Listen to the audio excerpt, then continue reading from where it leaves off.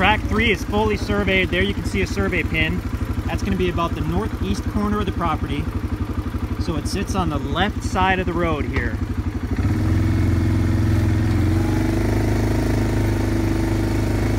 Quite a bit of medium and large timber.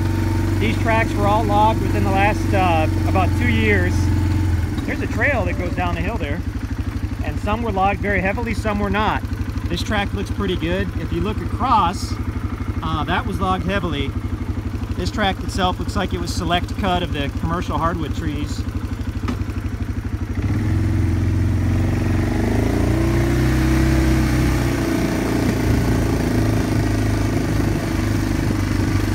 There's another trail that goes down the hill. That looks great.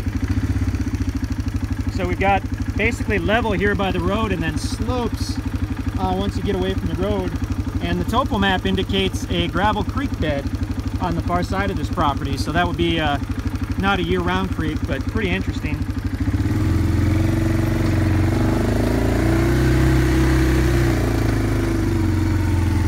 So there you have it, track 3 at Hawks Roost. Pleasantly surprised by how this property looks. You definitely want a truck or an SUV out here on the gravel easement roads. But I did want to check out this little trail that goes back. This looked really cool.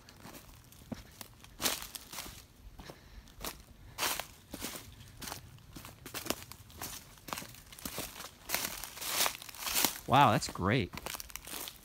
Awesome property. The deer out here are phenomenal. The turkey as well. We're close to national forest. We're close to rivers and creeks. It's extremely private, but we're only about 20 miles from town in 3 different directions. Got West Plains to the east, Mountain Grove to the north, and Ava to the west. So a lot of options on this one.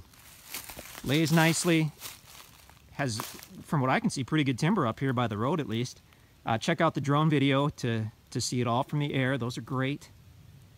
If you have any questions, let us know, but to see if it's still available, all you have to do is go to InstantAcres.com or give us a call or send us an email at sales@instantacres.com and ask about tract 3 at Hawks Roost. We'd love to hear from you.